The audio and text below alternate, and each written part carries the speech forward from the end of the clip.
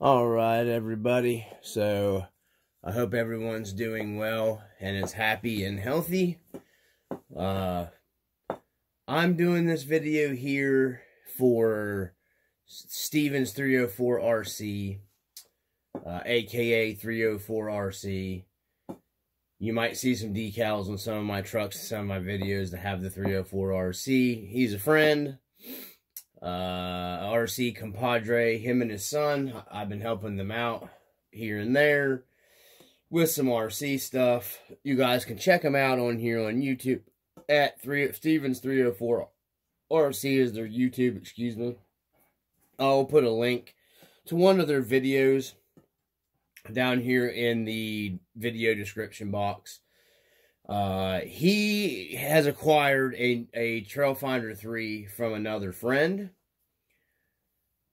This truck's compadre.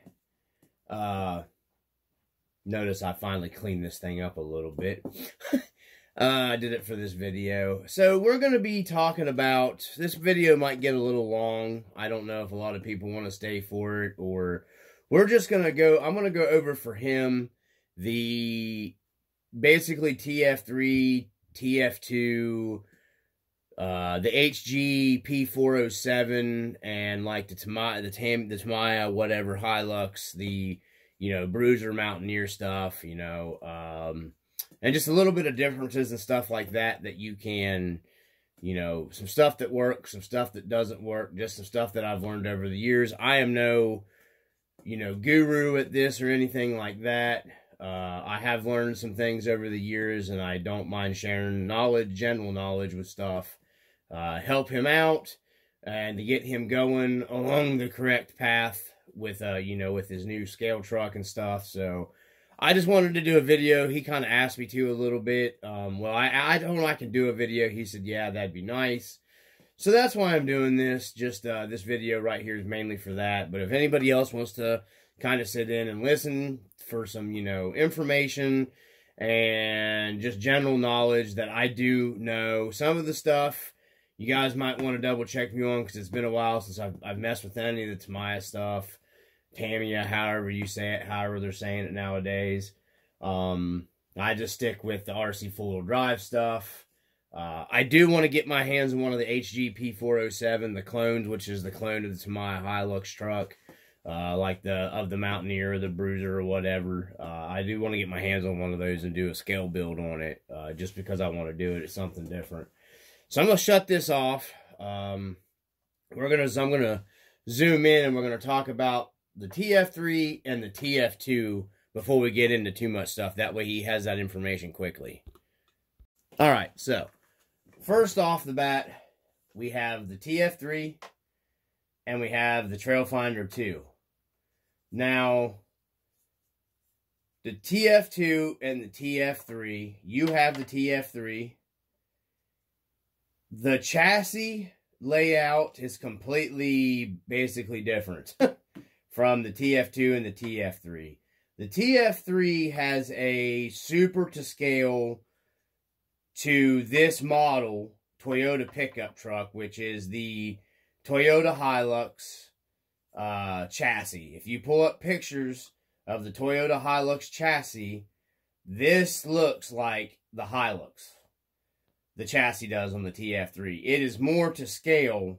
I'm sorry, it's the truth. I know people get mad about that stuff. I don't really care. It's more just true to scale, the chassis is, than the TF2 chassis. And if you're a scale guy, that should matter. That's just right off the bat. And this isn't bragging about the TF3 video versus the TF2. I love both the trucks. I got room in my heart for all of them. I'm not stingy. So right off the bat, you got a more scale chassis, but this chassis, we'll just dive into a little bit. I don't want to get too confusing for you. The TF3 and the Bruiser chassis are a lot alike, as well as the HG P407. Well, the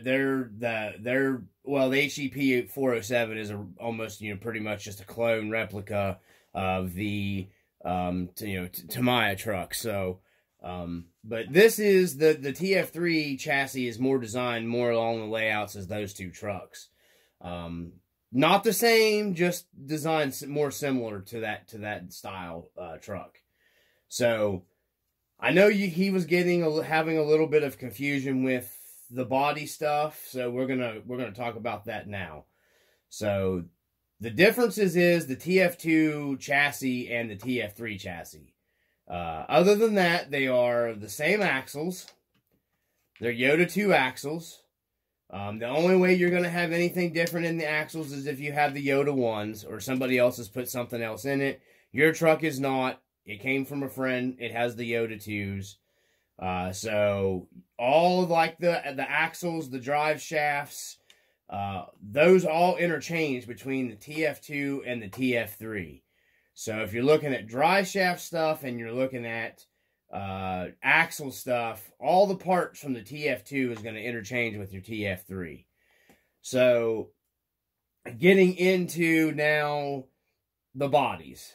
Basically anything that you find that says it's going to fit the Mojave is the same body from the TF2 Mojave as is on the TF3. It's the same body. There's no differences in them. They have the same mounting holes. They mount with the same distance, mounting positions, and all that stuff. You're not going to have to worry about, I can take this Marlin body off this Marlin, which is a TF2, and slap it right over to the TF3. Vice versa, the TF3 body onto the Marlin and the TF2. So you're not going to have to worry about any of that stuff. As long as you're looking at the Mojave body. So when you're looking at like light kits and any of that kind of stuff, scale accessories for the Mojave body, they're going to interchange between the two. So now to dive in to make it a little more complicated. Okay, so this is the Marlin. I've got my homemade headlight covers on there. So you can't really see the headlights. And then this is the same Mojave body that you have on your TF3, because this is my TF3. Now you'll see the front grille section and all that stuff's different than yours. Well, we're going to dive into that stuff. You'll also see my mirrors are different on my TF3 body here, because I went the old school route with it. I like the old school look of the trucks better. That's just my opinion. It's what you like. Everybody likes something different. Like my buddy says, coffee and tea. I tend to be coffee because I'm here in America and I speak Americanese and eat American cheese.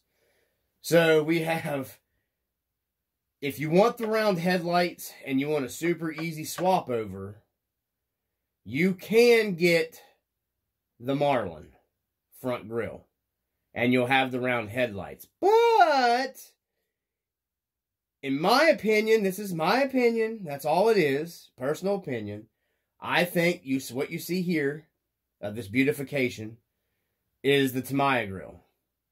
This is something we did a long time ago when I had my original TF2. I had one of the original TF2s, and one of the first ones that hit the hobby shop that had the Yoda 1 axles in it.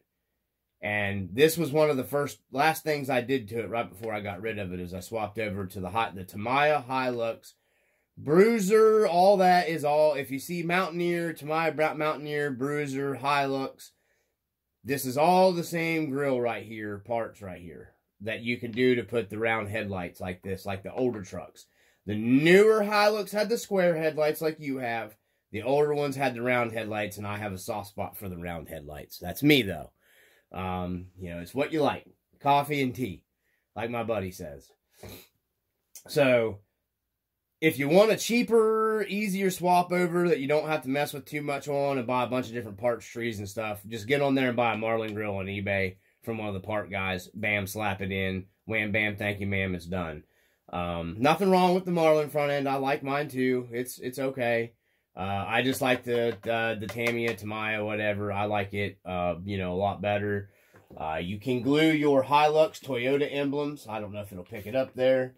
I got it glued into this grill just the same as this one.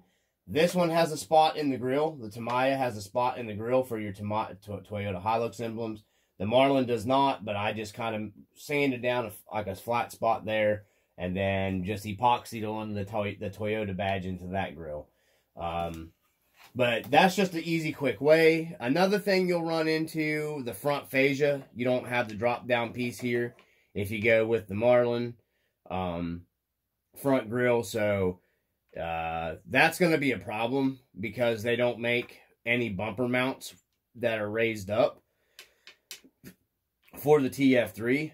Unfortunately, this is basically the bumper mount you're stuck with the TF3. You can make it work if you do your research to find your bumper. Let's see, what else can we get into here? So that'll cover the grill stuff. So the Tamiya parts, Tamiya, however you say it, they will swap in between your RC4-wheel drive Mojave and their body stuff. The cabs will work as well. I'm pretty sure that the cabs are the same. I have heard that something about the mounting position on the clones are different, that you have to drill some holes on the HG. Now, somebody that watches this, that actually takes the time to watch it, that has experience with the HG clones, I do not. Mate, you can tell me if I'm wrong. I don't know. I just read that somewhere. I know Metal Gear RC, he has a HG P407. He's done a lot of work to and stuff. I used to follow that a lot. He would probably know about the body mounting positions on the two trucks. But I'm pretty sure you can use the cab from the Tamiya, whatever, over here on the RC4-wheel drive and bolt your RC4-wheel drive bed directly to the Tamiya cab. And here's the reason why. We'll just do this really quick. So you'll see these pretty little emblems right here on the side of my fenders that I have. Now, if you look at the Tamiya whatever cabs, they'll have an indentured spot right here like the real Toyota pickups. That'll have like a raised up spot right here that's perfect for those emblems right here. So, I have them on the Marlin and I have them on this. I just looked up pictures of the Hilux online. I took a little piece of sandpaper and I sanded me a little teeny tiny roughed up a spot right here, and I epoxied these things down, and they do not come back off unless you want them to come off, and usually you end up bending or breaking them to get them off. But that is the difference that I know for sure between the Tamiya cabs and the Mojave cabs from RC4-wheel drive. Now, coming back over here into the front of this truck, when you put the Tamiya cab grill, if you go that route, into your RC4-wheel drive, there'll be a tiniest little gap over here in the corner that light might come through. It's just right here on the very corner. You can't see it now because I have filled it. I didn't like that little gap. And I just took my little bit of hot melt glue gun, just a little, because it's basically just liquid plastic. Squirty, no more lighty light come through. Problem solved. So you can run that, it's not just basically a direct swap over. But you're going to have to buy the parts tree for the grill. You're going to have to buy the parts tree for the chrome bumper stuff. You're going to have to buy the lenses. You're going to have to buy all that stuff all comes separate. So you have to buy like 3 different parts tree items to run this grill. Now, if you're happy with the newer style square headlights, there's nothing wrong with those as well either because they made them in both. I just like the old school, and it was fitting for this truck, the old school look. So, then there's nothing wrong with the Marlin grill, like I stated before. I'll grab it and pull it up a little closer. We'll go ahead and do this on the video as well.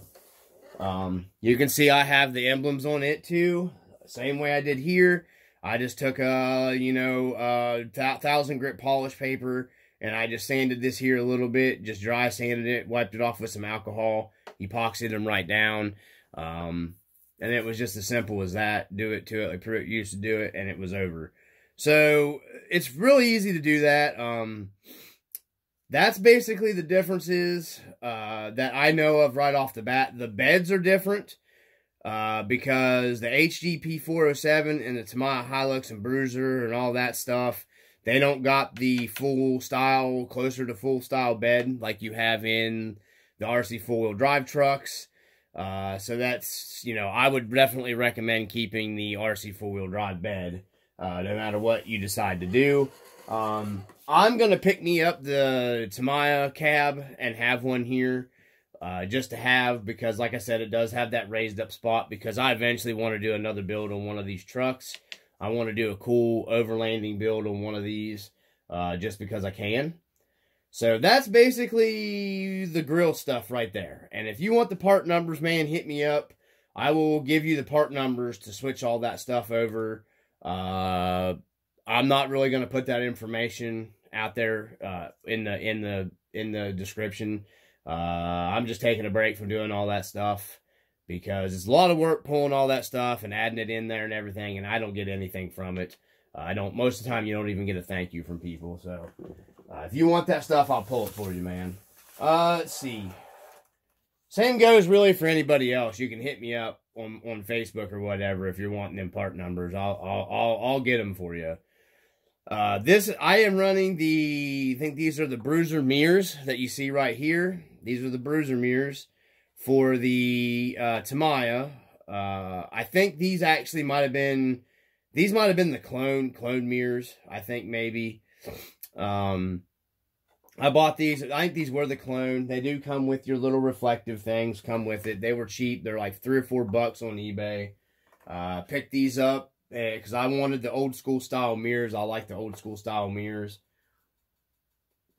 Somebody out there is even making the old school, the JDM style mirror that goes out here. That these trucks in Japan, they had the mirror up here, on the fender or whatever spot.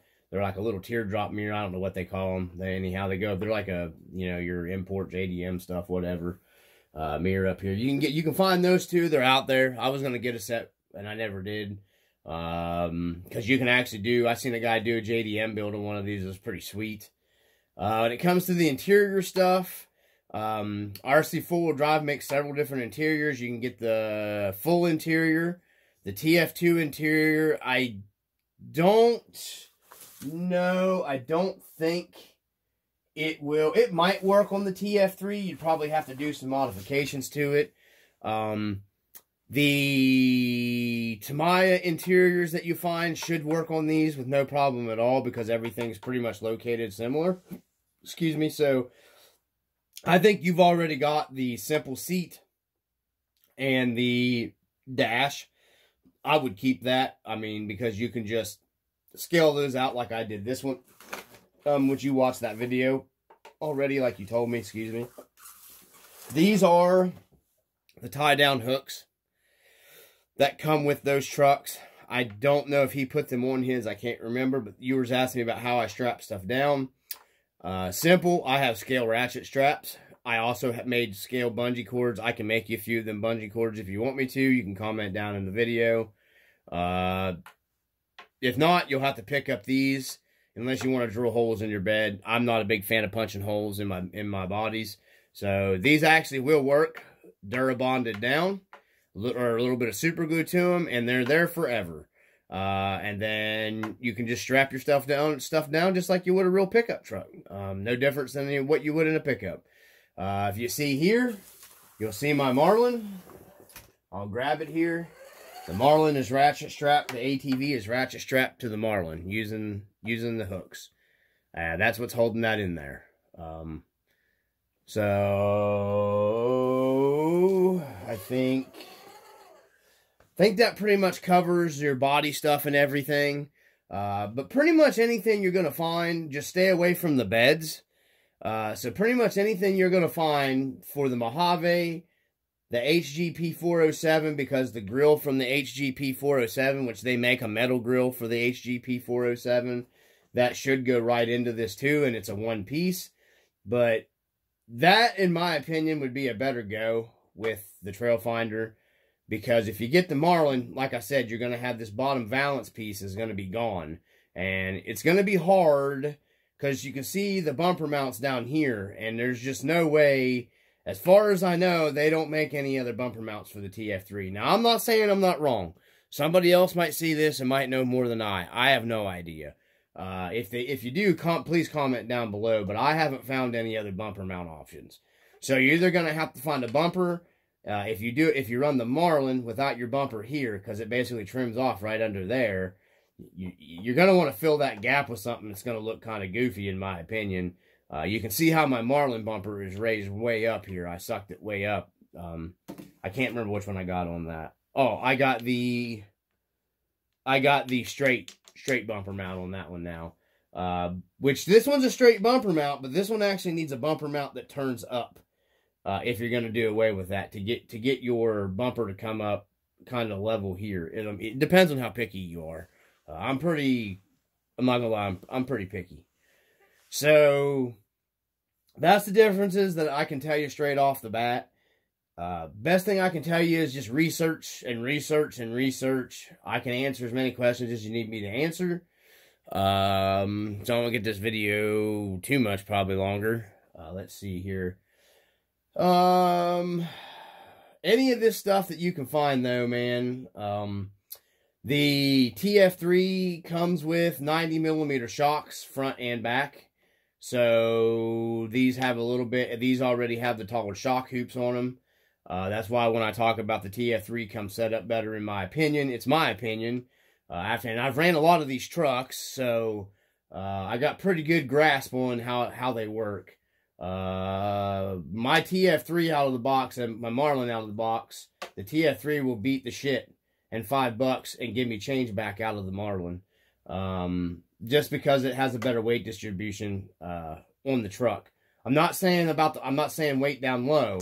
I'm saying this truck has a better front to rear weight ratio than the Marlin. And I'm just giving you facts, people. I mean, I know you can get pissy and get mad all you want, because I know guys watch those videos and they take offense to them. I'm just, I don't know what to tell people. When the truth hurts, and usually that's why people don't like the truth. They label you a bad person. So, I'm not getting into that right now because it'll be a big rant with me. So, let's see, what else? Your TF3 has your scale shock U-bolts for your leaf springs. Shouldn't have a problem with that. Once again, I've beat this truck to death. And I haven't had a single issue with the U-bolts. The U-bolts for the TF2 are different, so if you do break one of them, you're going to have to make sure you get the TF3 U-bolts, because the TF2 U-bolts are different. They're smaller. Because of the shock clearance is not the same on the TF2 versus the TF3. Obviously, like I stated before, the transmission's different, the motor mount's different. All that is completely different between the TF2 and the TF3, along with the chassis. So we were looking at being able to take an R3 and modify the chassis rail in this to put the R3 in it. My buddy and I'm still looking into it. I don't know if he still is or not, because we were wanting to run these trucks. Rc4wd Drive has decided that, because everybody, I'll post a little screenshot thing in between this of the stupidity that goes on the just one of the RC4-wheel drive groups, and I will block out any of the crap so nobody can see any names or anything. But I blame the bullshit Facebook group stuff, the groupie stuff. I call it the circle jerk, for a lot of the crap with this, because all it takes is like one person crying about how they don't like the scale motor in it, and they all become a bunch of crybaby bitches about stuff. Sorry about the language in the video. It pisses me off. I apologize, but it really makes me mad seeing stuff in that group, because those groups aren't about helping each other out anymore, unfortunately. And this is my opinion as well. I'm sure there's going to be people watch this don't agree with it, but those dudes on there are just, they're there to just help their buddies out and kiss each other's own butt. So that's just how I feel about it. You know what I mean? It's kind of sad, really, to be honest with you. That most people, I don't know how many people I've talked to now, they're like, they don't even want to go on there anymore, because you got that circle jerk with certain ones together and stuff, and it's just not, you can't share on there and enjoy the group anymore. It didn't used to be that way. So now we went off on that little tangent of shittiness. We got, and like I said, I tell the truth, people. I don't care whether you like it or not. So anyways, that's the differences mainly between the two trucks. I don't think you're going to have to worry about, if you're worried about being able to get parts for the TF3, man, you can pick yourself up an extra set of their steel gears for the transmission and the transfer case and put them back. The leaf springs are all interchangeable, so you're not going to have to worry about any of that stuff. The big thing is if you can't get the U-bolts anymore, you can straight bolt. You can straight bolt your leafs down to your Yoda 2 axles because they bolt down the same position. So if they do discontinue that, you're not going to have to worry about any of that stuff. The drive shafts are all interchangeable. The shocks are all interchangeable. You know, so the only thing you'd have to really necessarily worry about would be your transfer case and your transmission. And then, you know, this thing does have a big stupid scale motor in it that looks like a Cummins diesel. So that is one of the downfalls of the TF3. No big deal. You can cut that out of there and put something else in it if it bothers you, but I don't think it'll bother you, personally myself. But, yeah, that is. So whenever you see that TF2 stuff, don't be like, don't worry. As long as it's the Mojave, it's going to work on the TF3 body. You're not going to have to stress about that. That's not going to cause you any problems in the long run. You're good to go. And if you have any questions, you can get a hold of me. I would highly recommend doing YouTube search. I would get on YouTube and watch as many. There's not a whole lot of TF3 stuff because there's a few of us. Search Herps a lot. Go to his channel. I will post a link for his channel so you can find it, bro. Search Herps a lot is a big fan of the TF3 as well. There's not a whole lot of people. I think RC Jono might have some TF3 stuff on his. I'm not sure.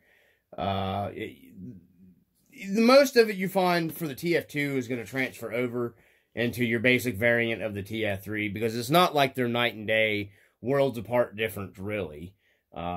It's just, you know, this is just a little bit different of a setup with a better weight distribution. That's all it is. And I'm talking stock out of the box. I'm not talking about highly modified TF2 versus you know, stock TF3. I'm talking about taking these two trucks out of the box. So, I can help you out, and I will help you out. And any of the TF3 guys, I will help you out. If you need help with the Trailfinder 3, I will help you out to the best of my knowledge that I can. If you have questions on it, because I completely support the truck still. I mean, I have.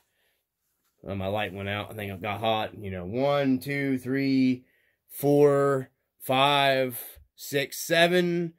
7 TF2 platform trucks here now. 1, 2, 3 is a long wheelbase. The Blazer. And then the short wheelbase YJ that I got back that I'm going to be starting on pretty soon is over here on my lift. You know, and I still take this truck over any of these all day long. I do love this long wheelbase. It performs really well, but I still love this truck. And people can crack jokes and make fun. Don't make a shit a bit of difference to me. Just makes you the asshole, not me. So, let's see here I think that pretty much covers everything, man. Hopefully this video helps you out. Sorry for the language. Might not want to let your son watch this video. I'll put a disclaimer at the beginning of it. Just because I was just a little aggravated seeing the dumbassery and shit that I see in some of the groups. It's just ridiculous. It's childish.